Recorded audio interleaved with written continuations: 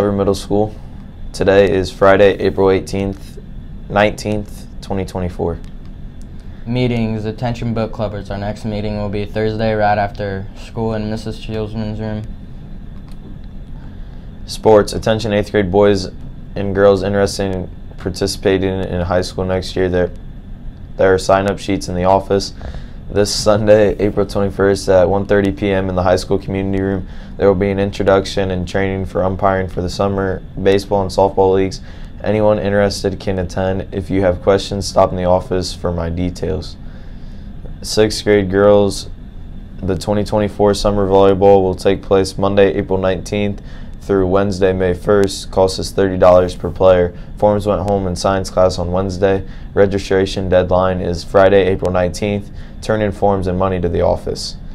The For Recovery Athletic Department will have their 2024-2025 Pass Blast April 15th through the 26th.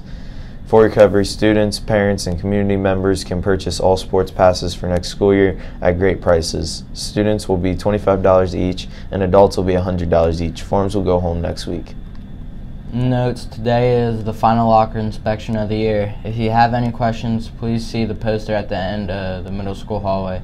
The high school SAD and middle school SAD junior organizations are hosting a fun night this Friday, April 19th from 6 to 8 p.m. It's open to all students, grades 6 through 12, and will be held at the middle school.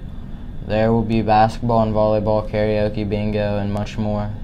This is free for all SAD members and will be $2 admission.